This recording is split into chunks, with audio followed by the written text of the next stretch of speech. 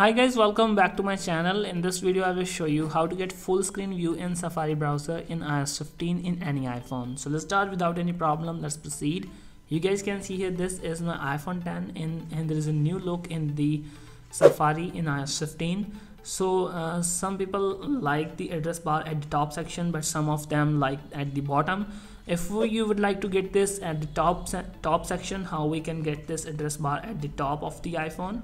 So firstly, just open any of the website in any iPhone in iOS 15, and here you guys can see here's a little AA icon here. Just click on this one, and here's the option show top address bar. Just click on this one, and now the address bar will available at the top section.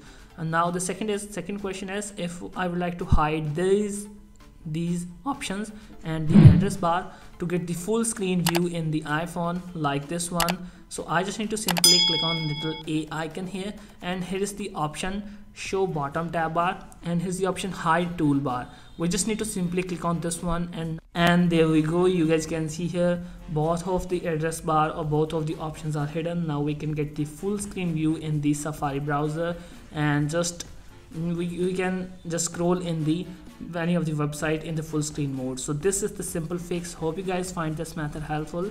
If you want to make the address bar at the bottom side, again just tap on simple this one and you will get the little options here. Now just simply click on show bottom tab bar, and now it will set as default. So this was the simple fix. Hope you guys find this method helpful. Thanks for watching. Stay tuned. Thank you so much.